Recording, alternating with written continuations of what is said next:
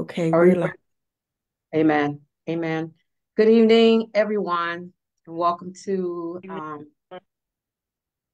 Ephesus Ministries. And this is our Wednesday night Bible study. Um, we are going to open with a few minutes of prayer. But before we go to the throne of glory, are there any prayer requests or praise reports on this evening?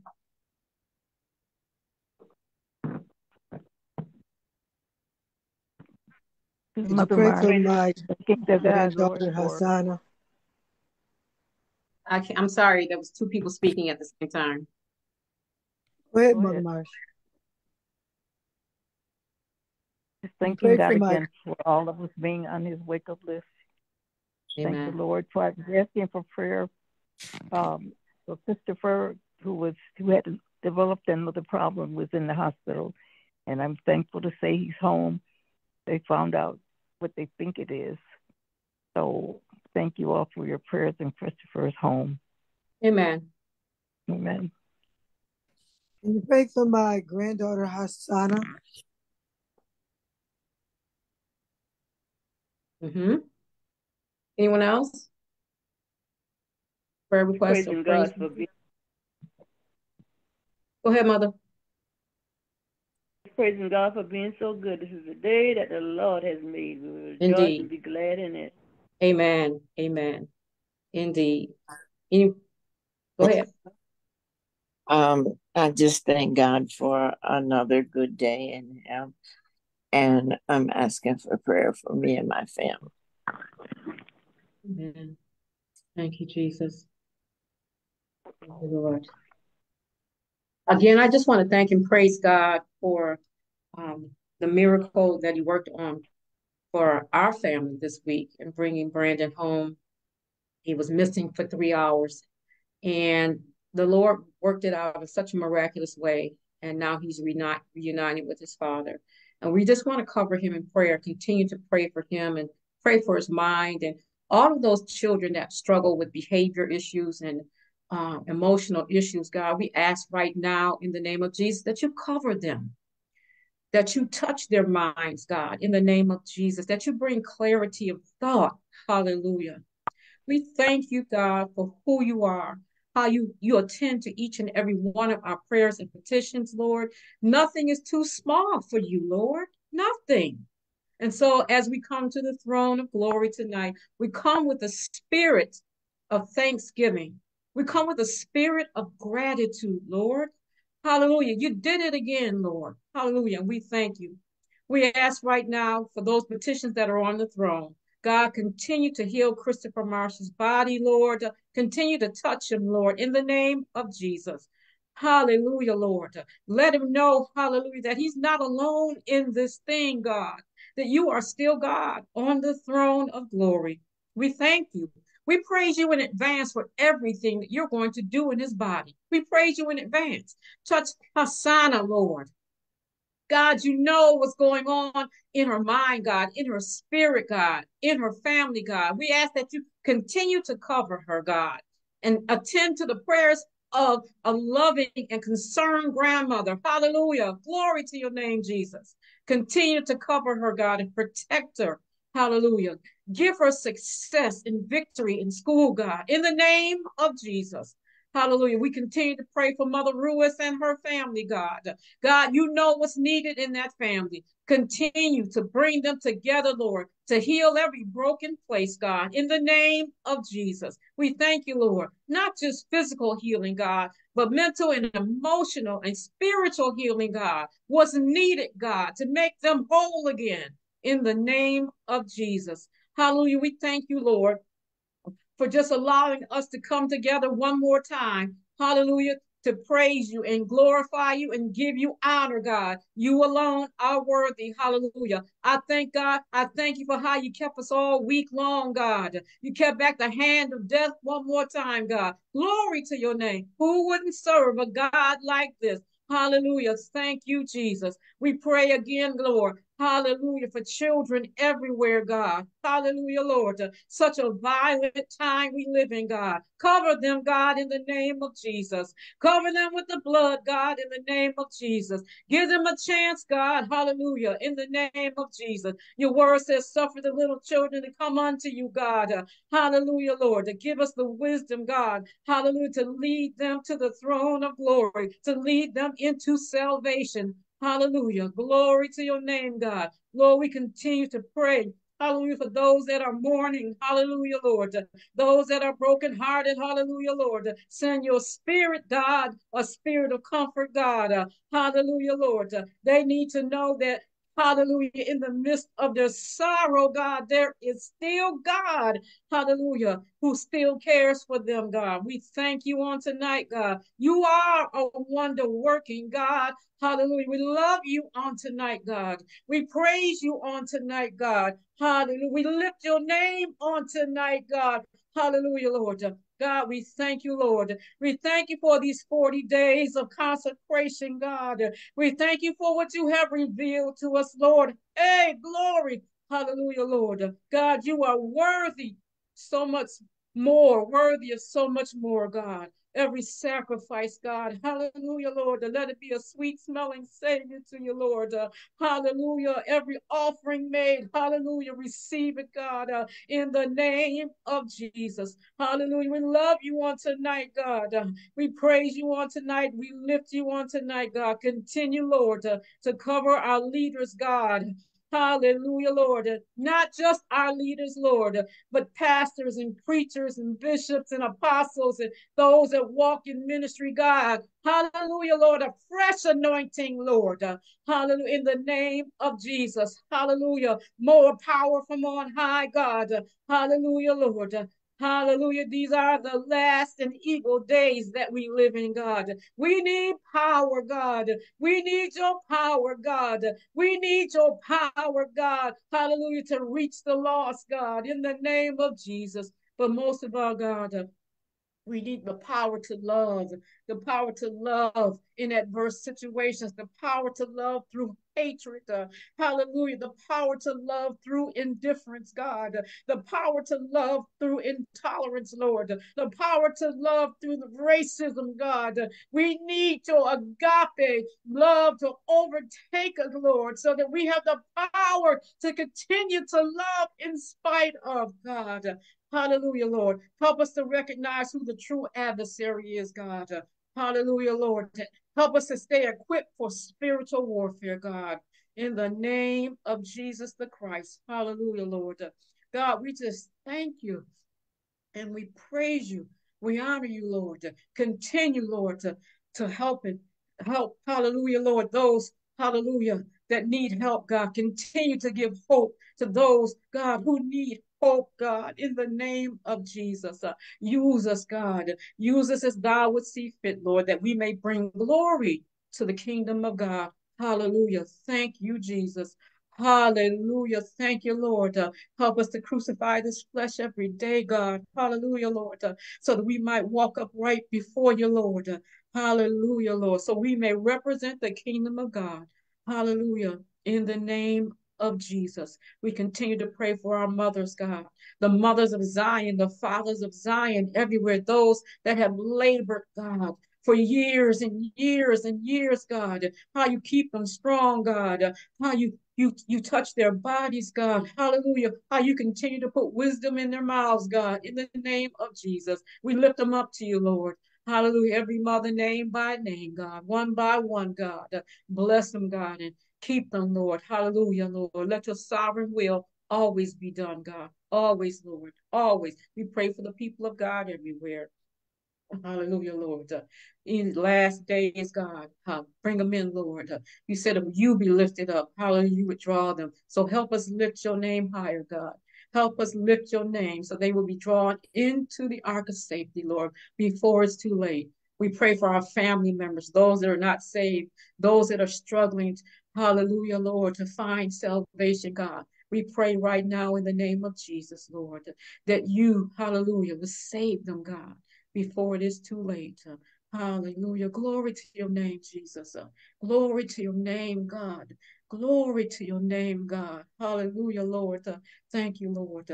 Thank you for your mercies today, God. New mercies this morning, God. Thank you. Hallelujah. You didn't have to do it, Lord, but you did. I thank you, Lord. I praise you. Hallelujah. On this evening, God. Hallelujah. There's none greater than you, Jesus.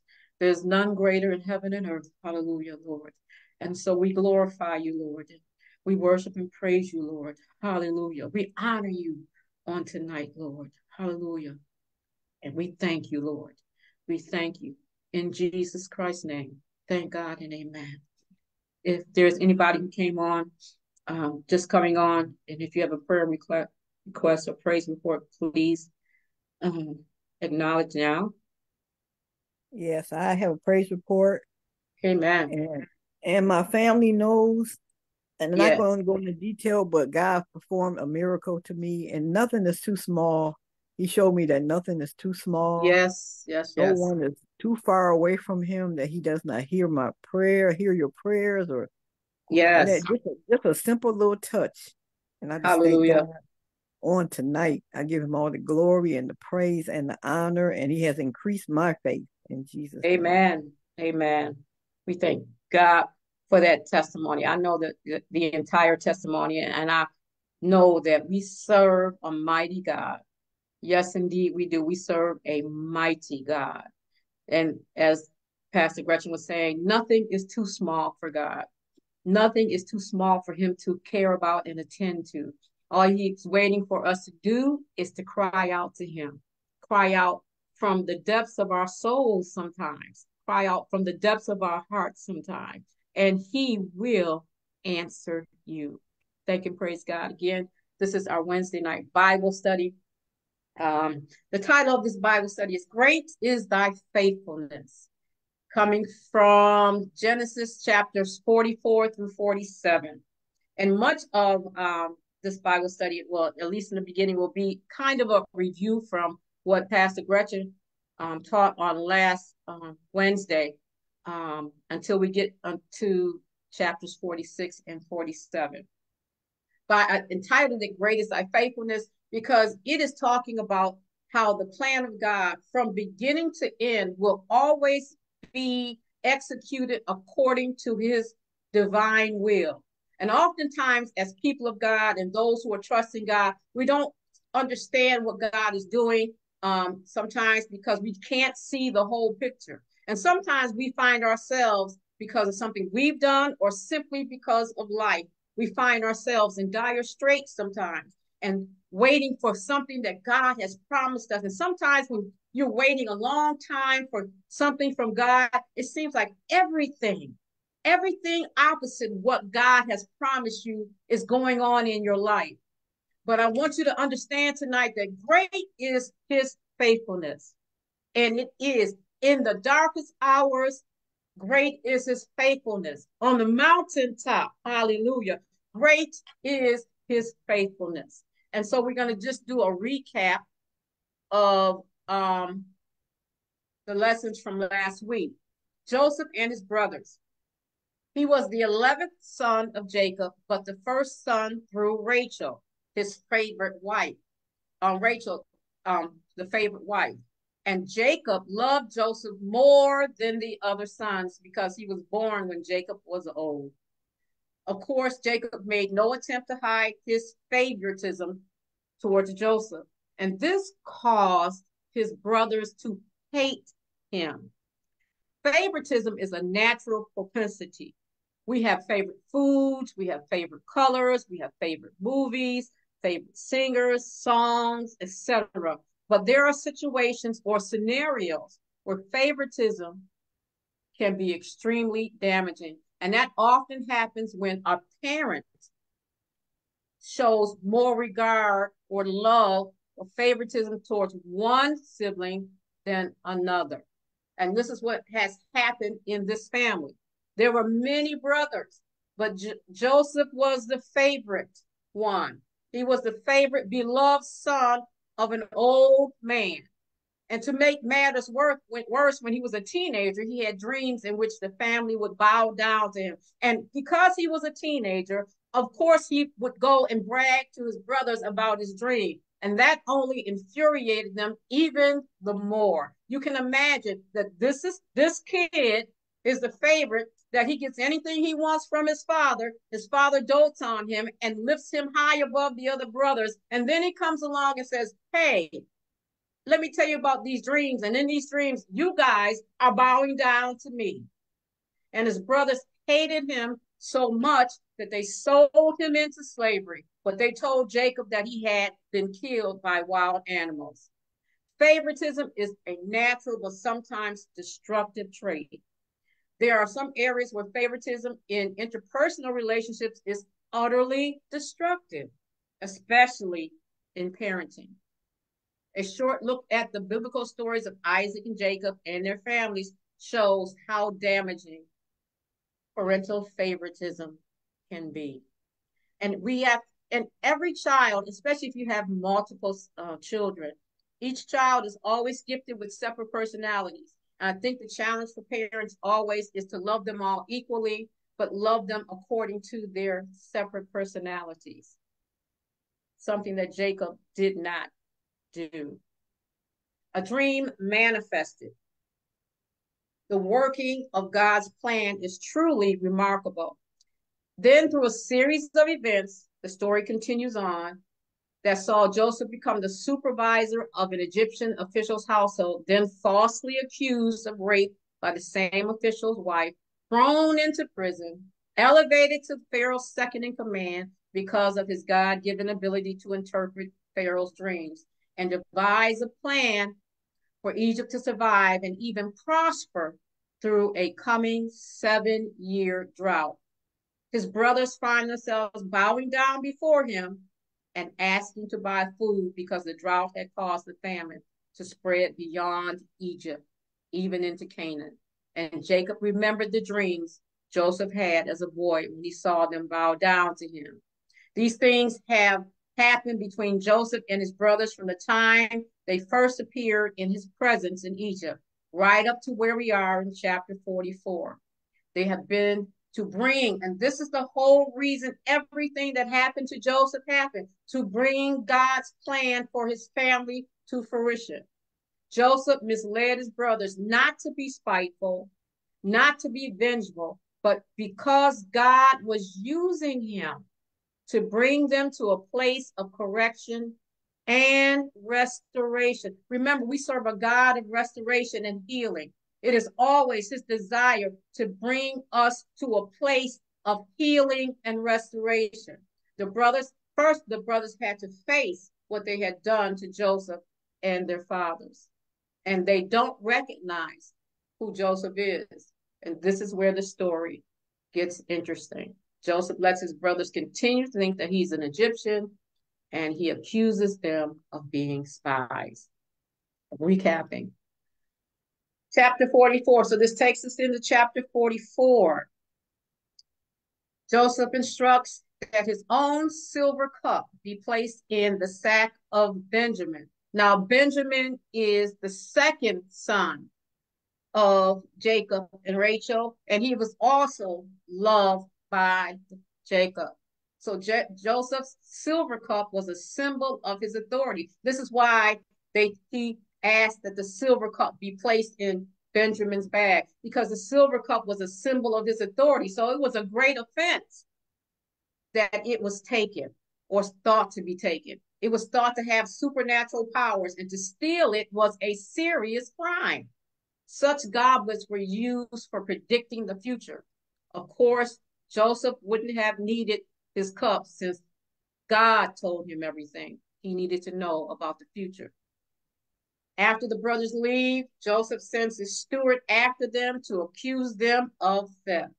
The brothers protest their innocence and say that if this has happened, let the guilty one die and the rest be slaves. Upon seeing the cup found in Benjamin's sack, the brothers are so distraught, they tear their clothes. When they return, they fall on the ground in front of Joseph. And tearing clothes was an expression of deep sorrow, a customary manner of showing grief. The brothers were terrified that Benjamin would be harm. And so they rent their clothes and fell down on their faces before Joseph. Judah, the brother who had suggested years ago that Joseph be sold as a slave, passionately pleads for Benjamin for their father's sake and offers himself as a slave if Joseph would only let Benjamin return to their father. And that's Genesis 44, verses 18 through 34. This is the brother who said, sell him into slavery. But even at that point, because the other brothers wanted to kill Joseph. So even when they sold Joseph into slavery, it was Judah's compassion that was in operation even back then. He did not want to see his brother killed. And so here we have Judah at the forefront again, passionately pleading for Benjamin, for his father's sake. So there has been some changes over the years in this brother and in the other brothers. Question: why did Joseph set a trap for his brothers? This is a review, so I know everybody can answer it. Anybody?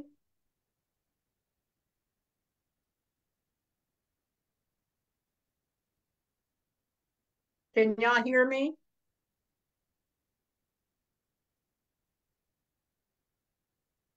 Yes. Okay, don't scare me like that. Can anybody answer the question? Why did Joseph set a trap for his brothers? To make them guilty so he could get Benjamin. I think so they would have to bring Benjamin back. Okay. No, is that wrong? No, that's part of the answer. It wasn't because he wanted to see if they had any kind of remorse at all for what they did to him. Yes. Yes, they did. Yes. He wanted to see if his brothers had changed. All right, so instead of killing the youngest brother, though Joseph never actually seemed to have any intention of killing any of his brothers, especially not Benjamin, he suggests that they stay behind as a servant, likely knowing that this would not go over well with his father when his brothers return to him. Judah pleads that he be the one to stay instead, for he has taken the responsibility of the safe return of Benjamin. Remember, he promised his father, because his father didn't want to let him go, so he promised his father that he would take special care of Benjamin, because Benjamin was special to the father. That's in Genesis 43, verses 8 through 10. Judah tells Joseph the whole story of what happened with their father and Benjamin when they returned to their land. Because of the depth of the feeling and sincerity of purpose, this speech, the speech that Judah made, was unexcelled. It was said to be the most moving address in all the word of God. And so he was passionately, from his heart, from the depths of his soul, pleading with Joseph to have mercy, the same mercy that the brothers would not extend to him 20 some years before. Benjamin was all that Jacob, their father, had left of the sons of Rachel. And if they did not return with Benjamin, it would kill Jacob. And we will see in the next chapter that when Judah talks about his father is when Joseph can't hold back his emotion any longer to keep up the facade. Okay, here's a question. The brothers knew that Benjamin was loved and favored by their father. So why didn't they do to him what they did to Joseph? That's an open-ended question. So what do you think? So why didn't they felt they had done enough. They were actually probably feeling sorry. Can you say that again, Elder Shaw? They felt that they had done enough with Joseph as it was to do that again to their father. They just felt bad about it. So you think that there was some genuine remorse going on there? To a certain point before their father. Okay, so it was more, the compassion was more towards what would happen to the father if they did that to Benjamin. Yes. And They were, so, I think Joseph made them jealous with bragging about whatever, and Benjamin didn't do that. I was thinking the Benjamin same thing. wasn't always in their face bragging on stuff, So I think the only reason they did that to Joseph because he was always bragging and in their face, but Benjamin wasn't doing that. Oh, okay. I think that maybe they knew that would kill their father. Mm-hmm. Yeah, that as well. But they really had no reason. If Joseph hadn't been telling them all that he told them, they would not have bothered killing him. So do you think that because obviously there was great favoritism going on with this brother also. So do you think that had that had an effect on the way they treated Benjamin? Because it appears that they loved Benjamin.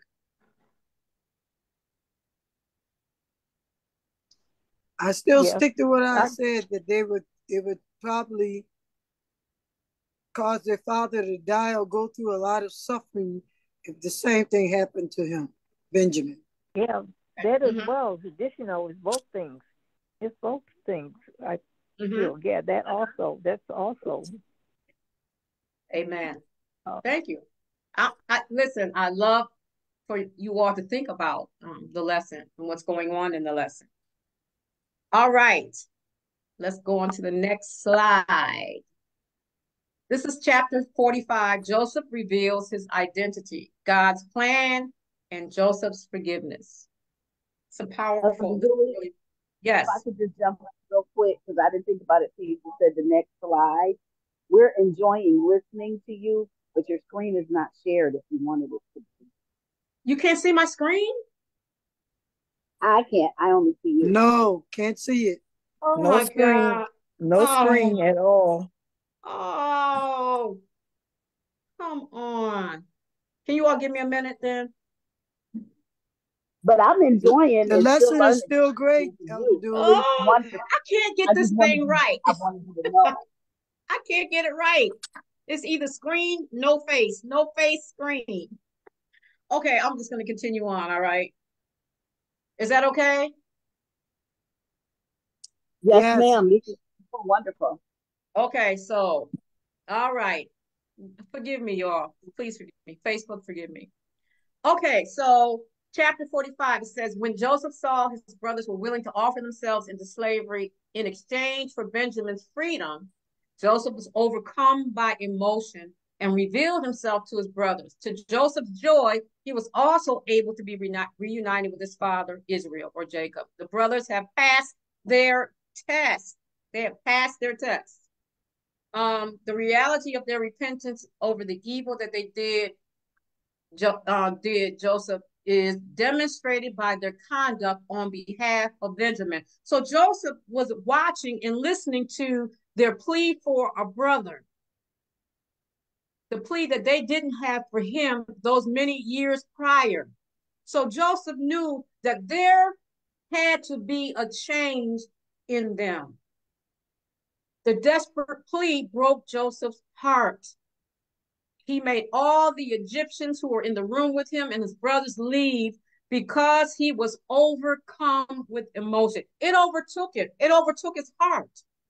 And once they were gone, Joseph revealed his identity to his brothers. At first, they were terrified by the realization, but then he told them not to worry or to blame themselves because it was all a part of God's plan. Isn't that marvelous? I think that is so awesome about God. When we think that things are going their worst, that God is still in control. And that's what we say as saints all the time. That's one of our favorite things to always say. God is in control. God is in control. And yet we don't live like God is in control because God used Joseph. So everything that happened to Joseph had to happen to bring him to this particular place in time. It was not just about the redemption of his brothers. It was not just about that, but it was also for Joseph's sake because something supernatural took place in his heart.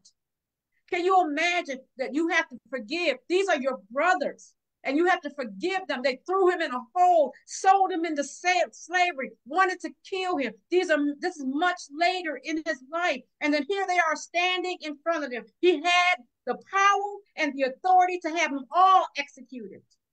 But something supernatural took place in his heart, because God used him to save the lives of people who would have starved, who were starving from famine. That's famine. That was the bigger picture. But every part of that picture, every piece of that puzzle was part of God's plan. And God was doing something for everybody in every place in that scenario. There was something for the brothers. Amen. There was something for Joseph himself. There was something for a father. And then there was something for all those who have been suffering in the famine. That's how wonderful God is. I'm so glad that I can't see the whole picture. It stretches our faith. It does. It causes us to say, God, I trust you no matter what. I might be suffering right now. I might be in pain. I don't understand my loss, but God, I still trust you. I will still trust you. Joseph continued on to tell them what God has purposed for him, setting him up in a position to save many people. Look at that. From a ditch to a person in place to save many, including his own brothers, his own family, and how it was God's will that he get to this place. They meant harm to him, but God had taken away what they had meant for evil. Listen to that. And used it to save his people. So what the devil means for evil doesn't mean anything in God's plan, because God will turn it around and make it for his good. And there are two aspects to the story that are absolutely remarkable: the working of the plan of God, and then the kind of forgiveness that Joseph has for his brothers. The level of Joseph's forgiveness that he shows to his brothers is phenomenal. Phenomenal. Question: why do you think the brothers were unable to recognize Joseph? I know we talked briefly about this last week. How come they didn't recognize him? This is their brother. Anybody? You should remember from last week.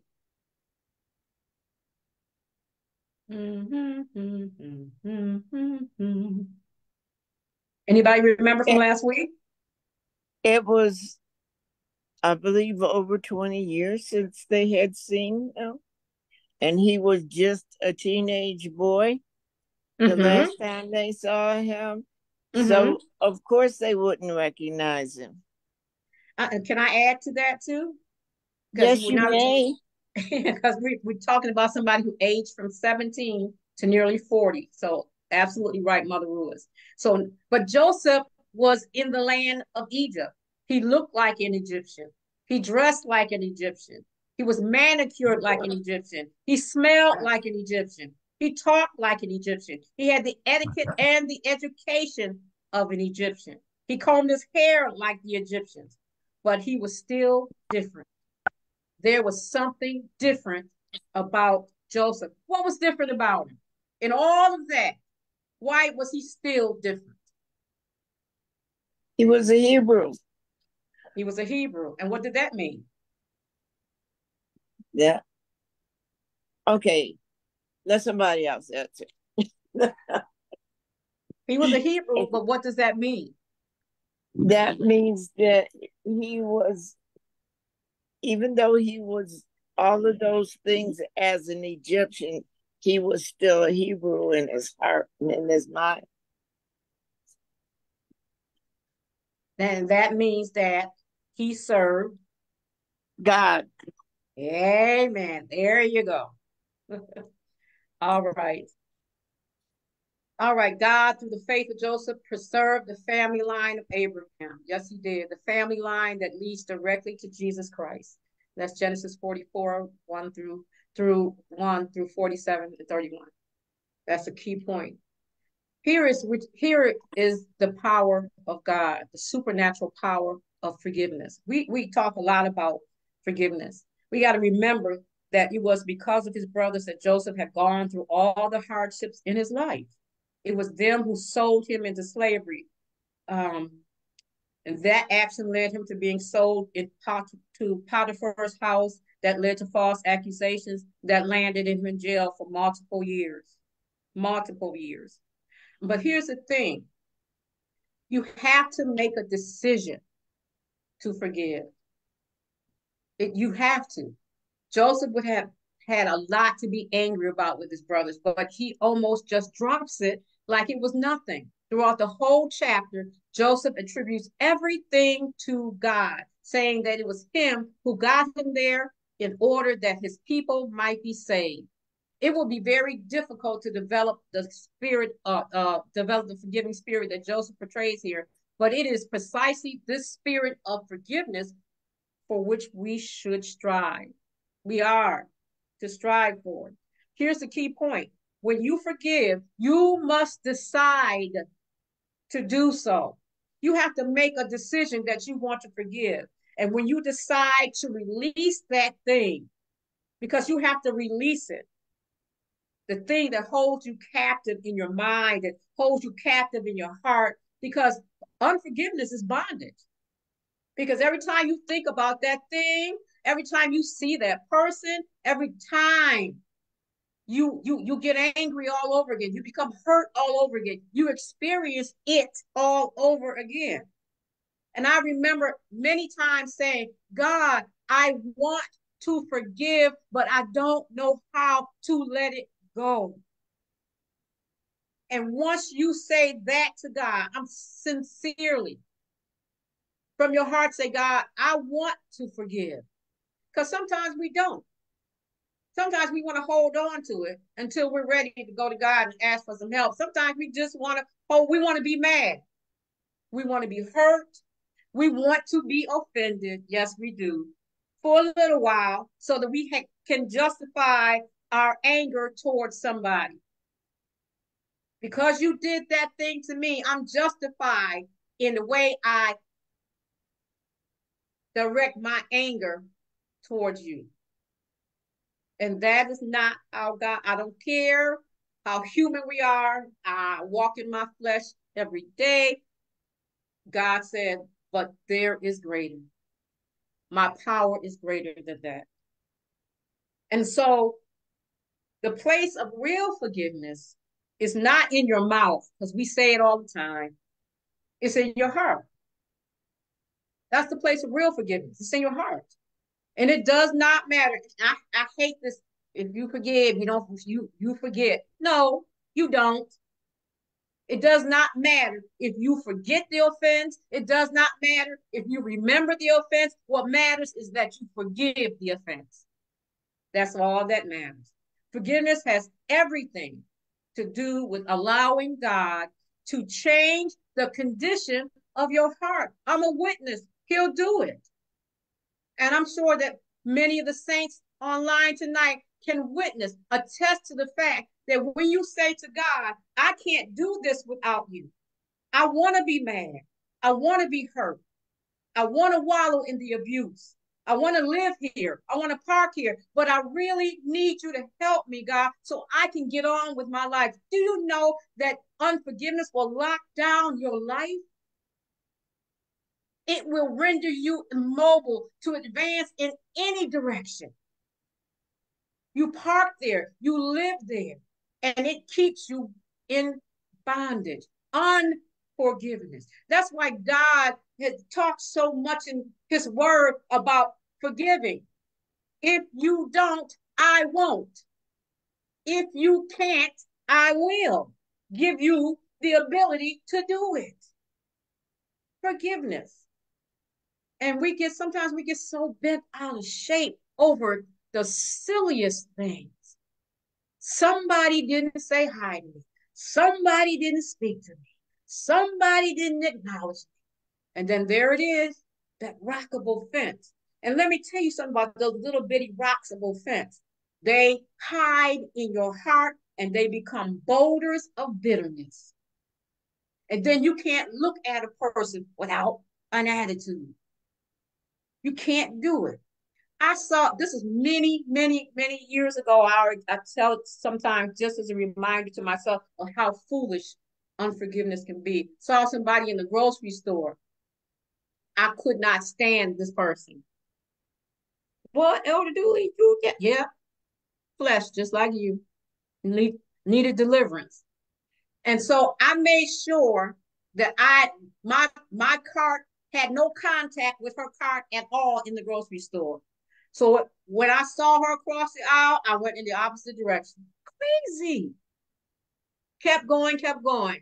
In my mind saying, I'm not talking to this heifer. Not talking to her, don't want to see her. I can't even remember why I was offended by her. But the foolishness of unforgiveness sometimes. But there is a God. Thank you, Jesus. There is the power of the Holy Ghost that you would, if you would allow him to liberate your heart. And then you look back on the offense and say, wow, God. And there are things that I know are people have been damaged beyond belief. The abuse and the violence that perpetrated from human being to human being. But God said, I got a healing for that too. The healing is wrapped up in forgiveness. It sets the captive free. It does. As servants of the Lord, we are called to a spirit of forgiveness, just as he has forgiven us all of our sins, no matter how grotesque.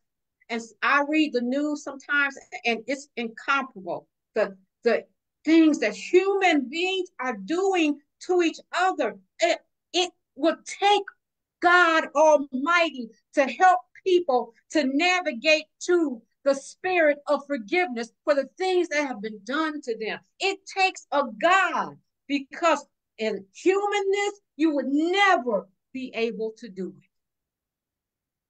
Never. But the power of forgiveness is so great. It's so awesome. It is. If you would allow it. See here, there it is. There's the rub. If we would allow it. If we would allow God to do it in our hearts. Sometimes it requires swallowing your pride. Tell you. When I thought I had forgiven someone. This is just not so long ago. Thought I had forgiven this person. And the Lord said, not yet. He said, when you are able to pray to me earnestly, for real, for this person, then you will be set free. For real. It's got to be real. And I know it's a supernatural transformation. Because when you say to God, I want to forgive, but in my humanness, because we're all human, I don't know how to let it go. I can't let go of the hurt. I don't know how to let go of the pain. I don't know how to let go of the betrayal. I don't know how to let go of the humiliation, the condemnation, the ridicule, the betrayal, the degradation. I don't know how to let that stuff go. Unless I give this to you, Lord, it won't be done. And so what Joseph did was phenomenal. And forgiveness, real spiritual Holy Ghost fuel forgiveness is phenomenal. It really is. And once you are released from it, I mean, when you are really released from it, it's almost like, what was all of that for? Why did I lock myself down for so long for this thing that God said, I can deliver you in an instant? And I remember being set free from unforgiveness one Friday night in Ephesus. And the Spirit of God had came in that place. It was a Friday night. And I was standing over by a pillar, and the Holy Ghost washed over my heart and said, "You are free." And I was. Because I was in a place of worship, but I had already gone to God and said, "God, I can't do it. I can't do it, but I want to do it. I want to forgive." And so the brothers are reunited with Joseph, and Joseph is reunited with his little brother and his father. And now God is moving on with the plan. Excuse me, Elder Dooley, before you Yes. continue on. Okay, we talked about us forgiving somebody. What if someone does not forgive you and it bothers you that they are not forgiving you? Let it go, because that's not your problem. If they can't, that's between them and God. You can't make somebody forgive you. The only thing that you have control over is your own heart and surrendering it to God. But what you can do, Mother Marsh, is go to God in prayer for them. They still must make the decision. And then you have to still act accordingly. You have to still be a saint in front of them. Sometimes we have to be loving and kind, or even sometimes just cordial in the face of pure hatred. But that's God's business. I'm learning, Mother Marsh. I stopped playing little God. That's God's business. And as much as you may want it, that person to forgive, that's God's business. But you make sure that your heart stays right before God. And then I can't hear you. I'm so sorry because your lesson is so good, but I didn't want to wait. Can I just add to what you just answered to Mother Marsh? Yes. I think in addition, Elder Dooley is exactly right. But I think in addition, sometimes the problem is we're saying that person didn't forgive me, and we tend to project our stuff onto others. And sometimes it's not a matter of whether that other person forgave you or not. It's you forgiving yourself. Absolutely. It's not even the responsibility of them forgiving you. Sometimes it's harder for us to forgive ourselves than it is other people. And that is so it's true. not the problem that they didn't forgive you. It's really, have you forgiven yourself, because you can't even be free to receive their forgiveness until you forgive yourself. Amen. And that is so true. We are our hardest critics. We beat ourselves up more than anybody else could ever beat us up sometimes. Thank you, Pastor Shannon. Thank you. So it's supernatural, but we have to realize it's supernatural. It is. It's a supernatural transformation of your heart.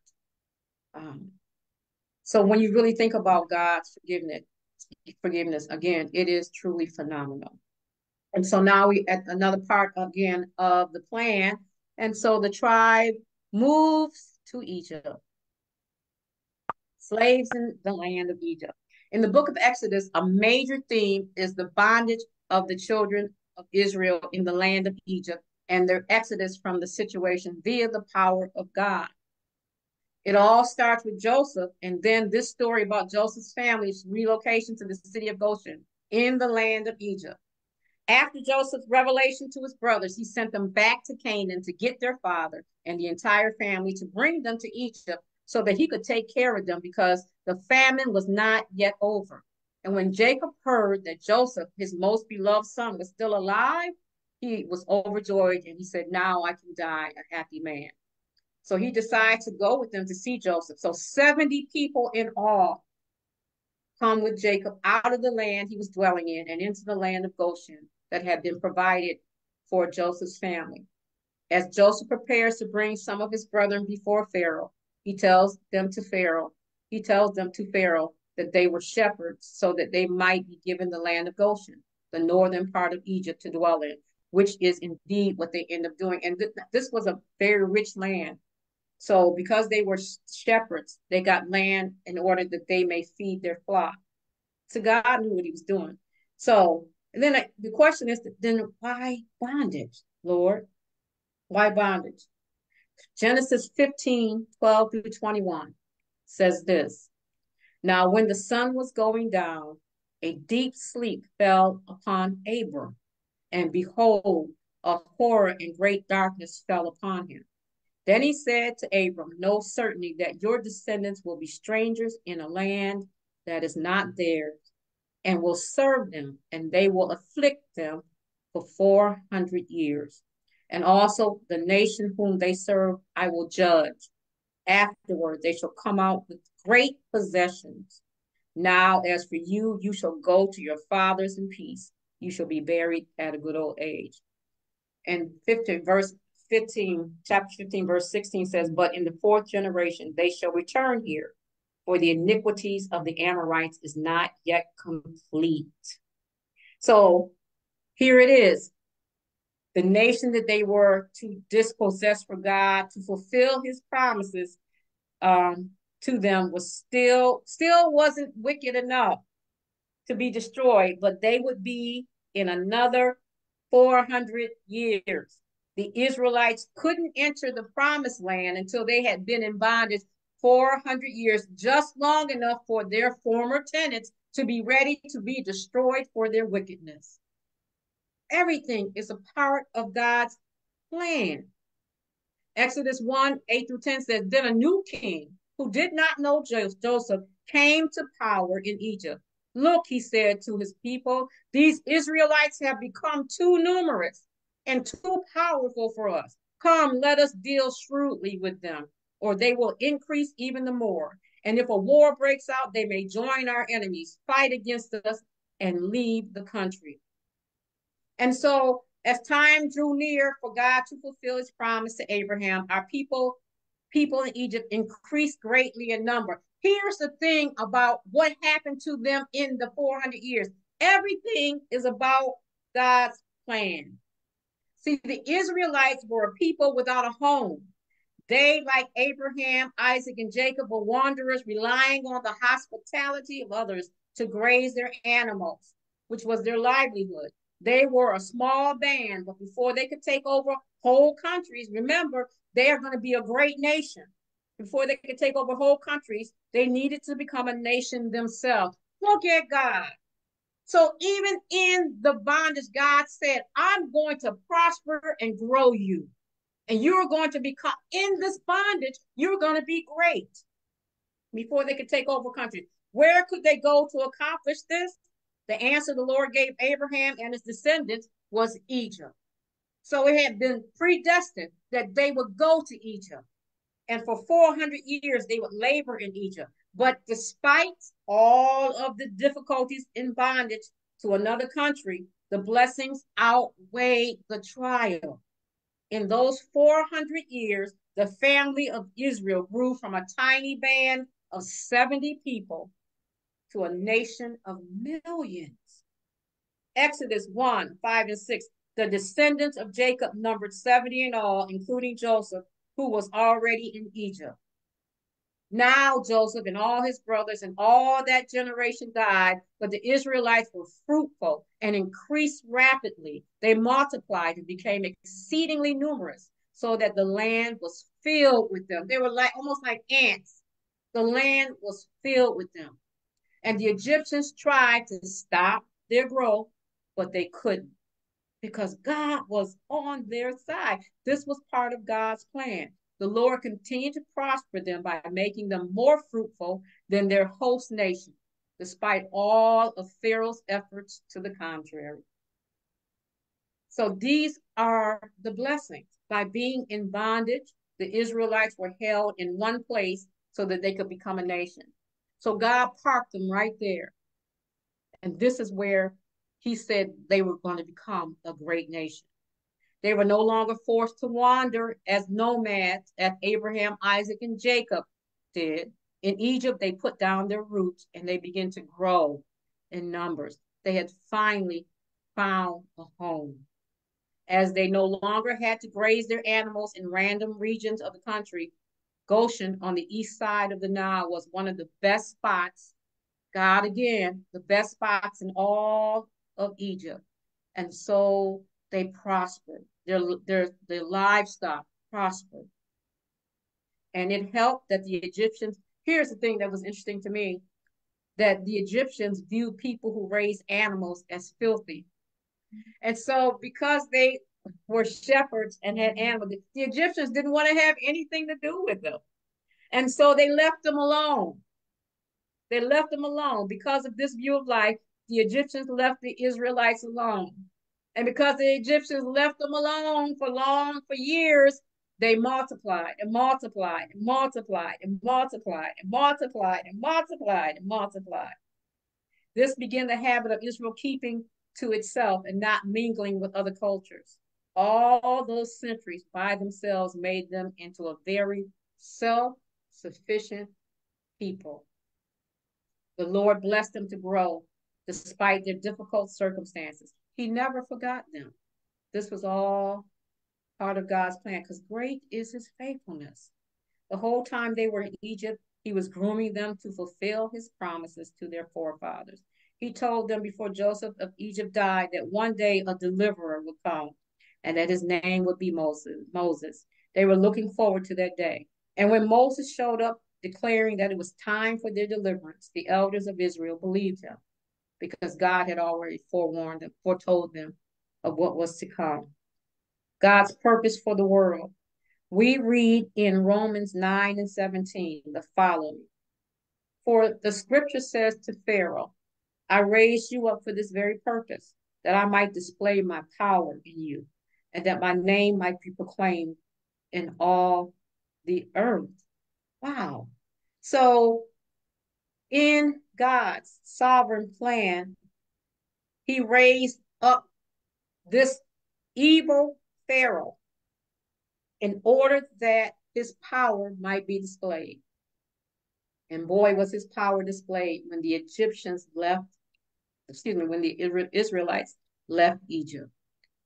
It was nobody but God.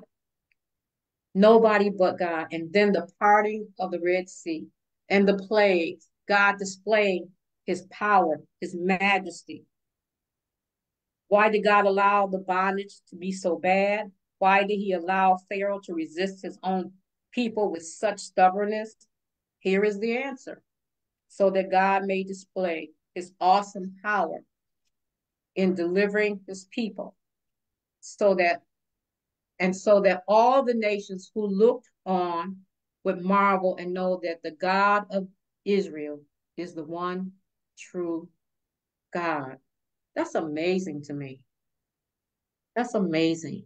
So and here's the key point for us. And here's the message for us today, that our enemies sometimes are our greatest blessing, because our enemies can take us to or deliver us to a place that God has already ordained. It's amazing. God is amazing. He really is amazing. And all the burdens and difficulties we go through in life, God has the same plan designed for those in the world around us. He cares for those who do not know him yet and would like his work in delivering us to be a testimony. Here it is. What is your testimony? What is my testimony? Does the world, when they hear me and see me, when they look at my life, do they see the workings of the mighty God? That's why we are not to respond like the world in many of our situations. And of course, we are human, but we have a God that wants to use us to show the world that he's real. They need to see us sick and healed. Uh-oh. They need to see us in dire straits and delivered. They need to see us in situations where a normal person would be angry and curse. And they need to see us shut our mouths in peace. They need to see that. Then our witness is effective. Then I can say, when they ask me, how could you just keep your mouth closed like that when somebody's so hateful, say such hateful things to you. And then I can say, because of the power of God that rests in me, because it's my desire to represent the kingdom well. Because every day I have to crucify this flesh. And if I didn't crucify it every day, I can say things back to you. But I made up my mind a long time ago that I won't let that kind of thing take me back again. It took me too long to get to this place in Christ. It took me too long to allow God to strip all of that hatefulness, all of the meanness. I used to be so mean, and I was saved. And I think back over everything that God delivered me from, but he delivered me from myself and still is today. And I say to God all the time, I'll never go back to what I used to be. I couldn't understand. I was saved, sanctified, and filled with the Holy Ghost, or had the Holy Ghost. And I couldn't convince people that I was a loving person until hindsight, when I look back and see how sharp my tongue was, how short my patience was, how judgmental I was, how intolerant I was as a saint, because those were the things that God was trying to deliver me from, that he wanted to deliver me from. And so as I began to surrender who I was, who I thought I was, how I thought I should be, all of my greatness, starting to surrender it to God, my testimony began to become a real testimony that pointed to God, that he could get the glory out of. Because that's why we were created, to bring him glory, to bring honor to him. And so that people can say, I want that God that you serve. I want him for myself. How can I get him? That's what we were created for. So delivering us to be a testimony that we would share with those around us so that they may know how wonderful the true God is. Our testimony is to our families. I think that is the hardest vineyard to navigate through. Because when people are familiar with you, it breeds contempt. It does. They don't want to hear it. So our testimony is to our family, but we have to continue to live right, to walk upright before our family members, to make decisions that they may not always understand. Sometimes we are even led to do things that might seem harmful or look harmful. The hardest decision I ever had to make was when I had to put my niece out of my house. And I suffered for that because the Lord told me not to let her in. But I was trying to do the right thing, but not the God thing. See, there's a difference. There's a difference when God instructs you to do something and when you tell yourself, this is what I think I should be doing. And it caused a lot of resentment, a lot of hurt. But then God still worked it out in the end where he blessed her abundantly. And the Lord let me know, he said, had you obeyed me in the beginning, this would have happened much sooner. I learned my lesson. I learned my lesson in that.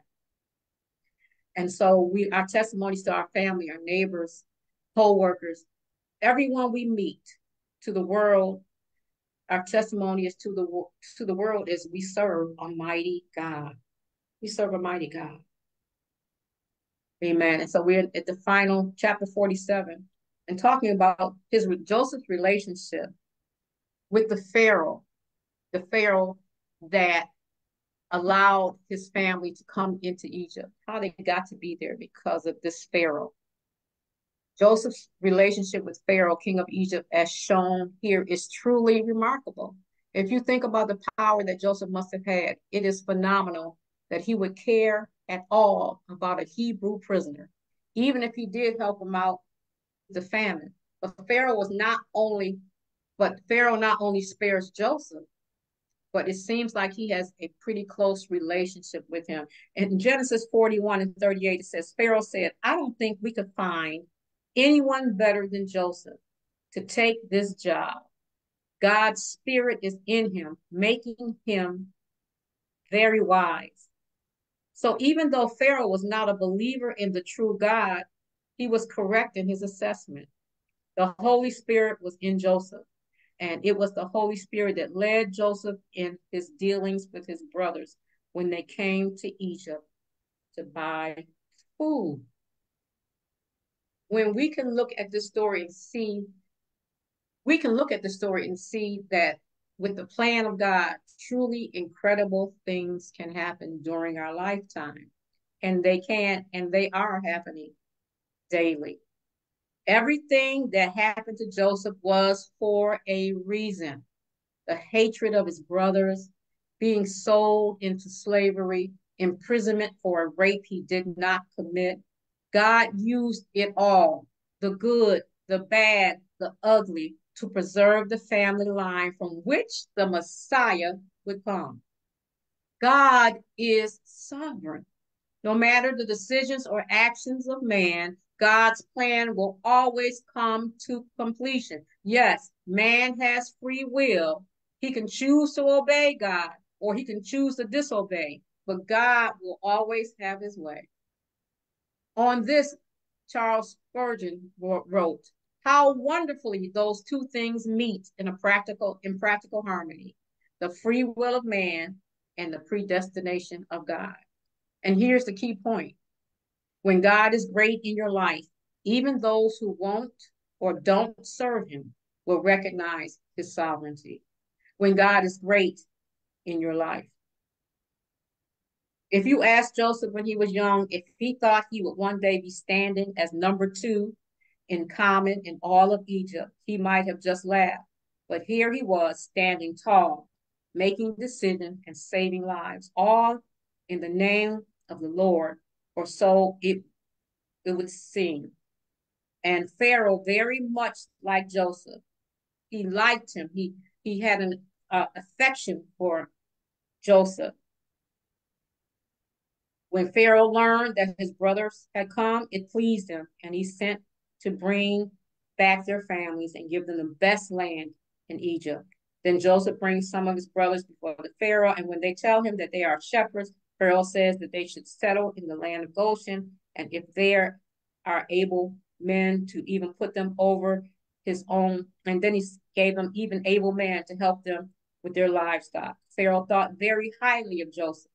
This relationship would prove profitable and successful, as Joseph would eventually buy all the land and livestock for Pharaoh, so that whatever the people of the land would harvest, they would give 1/5 of their produce to Pharaoh. The famine would soon be over, but Pharaoh still had a lot he owed to Joseph, and really to God more so than Joseph. Conclusion. Joseph looked at the world through God's eyes. That's important.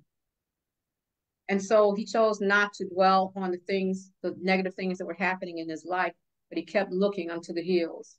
He chose to see through God's eyes. He chose to give all his life over to the Lord. Joseph saw every situation in which he was placed as an opportunity to serve God, the God of Israel, his God. He did everything to the best of his ability, which God had given him. He always acknowledged that God was the source of his ability. That's important. We can't take credit for anything, really, because God is our source. It was God working through Joseph. It was God working through him. He could not take credit. He couldn't take credit for anything. Joseph used all the accomplishments for which man praised him to give credit back to God. All the glory goes back to God.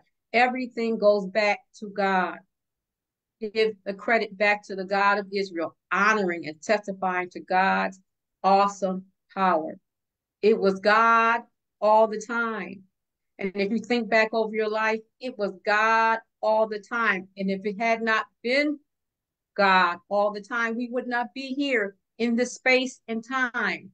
In this moment, we would not be here. It was God all the time, in sickness and in health, in our losses and in our gains, in our mourning and in our happiness. It was God all the time. It was God. Joseph's depth of emotion throughout these chapters tell us how deeply he had been harmed by his brothers and the anguish he had felt over his separation from his brother Benjamin and from his father Jacob. And yet, Joseph never wavered in his love for and his trust in God. He never wavered. Never wavered. Here's your personal reflection from the study guide, The Beginning of a People. Are there people in my life that I need to forgive so that I can be a blessing to them with a pure heart? And you should read Mark 11 and 25 with that.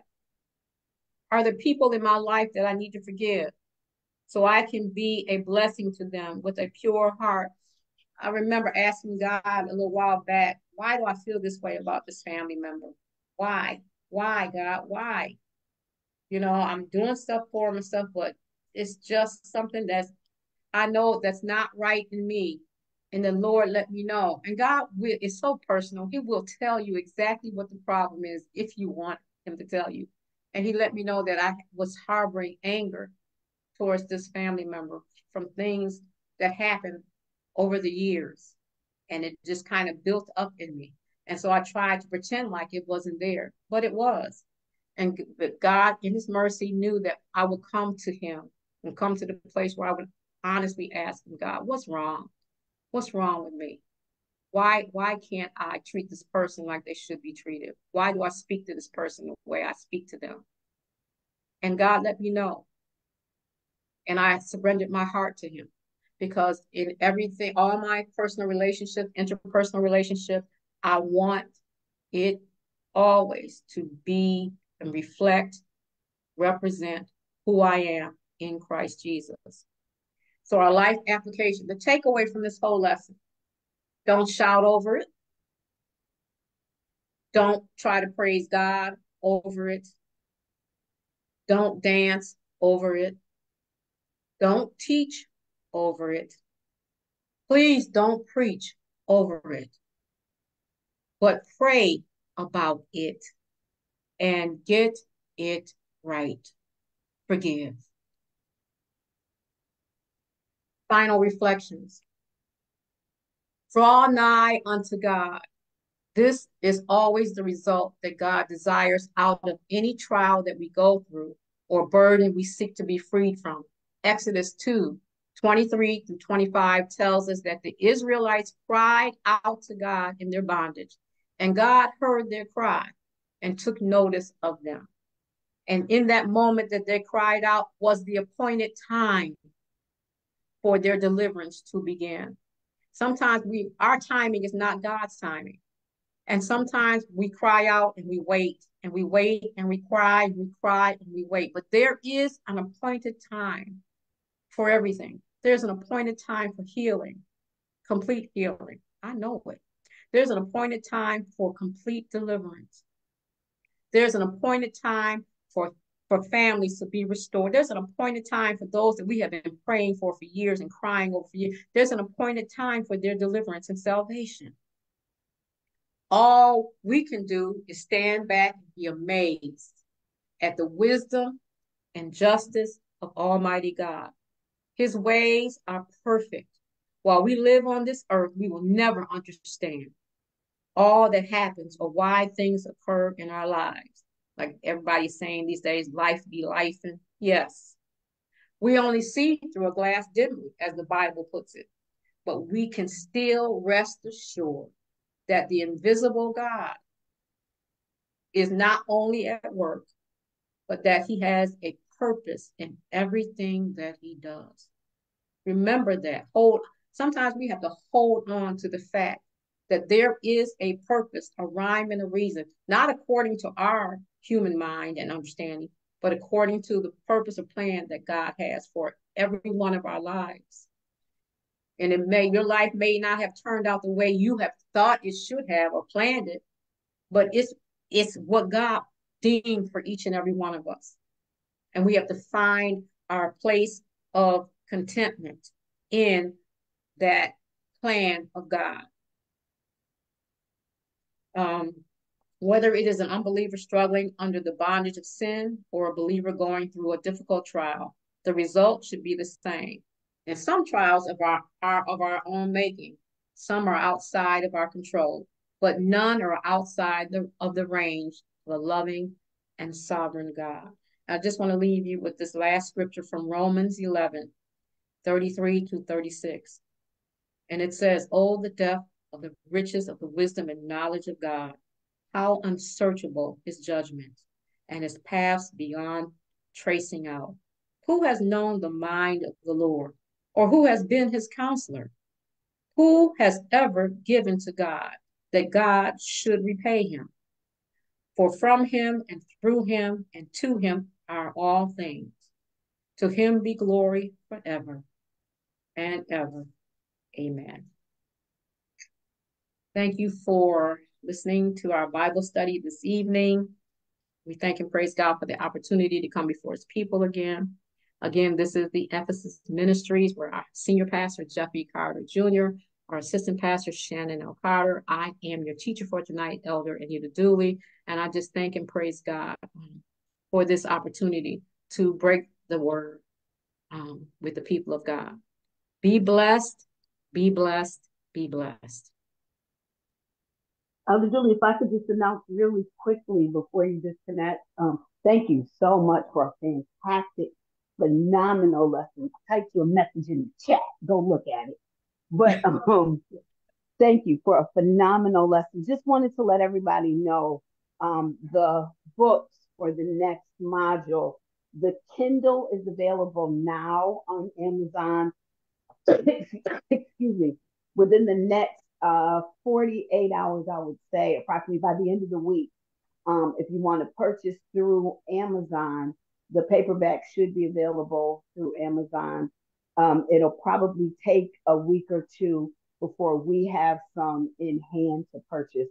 But if you want to start preparing for our next module, I apologize. They were supposed to be ready already and I got behind schedule. But if you want to start preparing for the next module, the Kindle is already available on.